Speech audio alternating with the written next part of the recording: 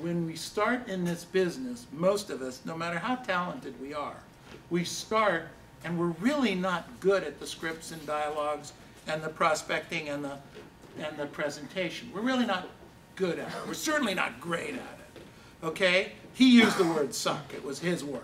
We suck, okay?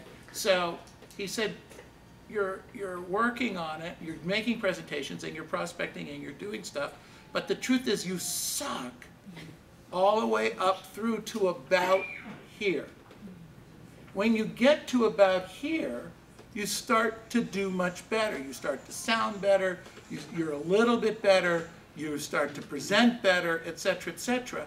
But it took you from here to here. Our ego, because we don't want to look bad, keeps wanting us to stop. Okay, it's trying to stop you along the way.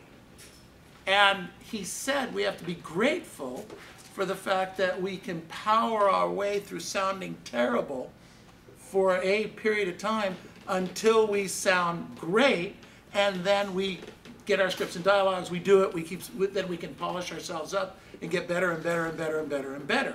So the two gratefuls that he was talking about are grateful number one, and that is to be grateful that you made it through and you stopped falling backwards, because that's what happens to us. You know, we do a little bit, and then oh, we do a little bit, no, okay?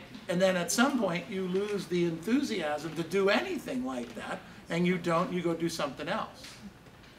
And then be grateful that our competitors don't have the wherewithal inside personally to take it to this level. Did you guys get that point? Yes.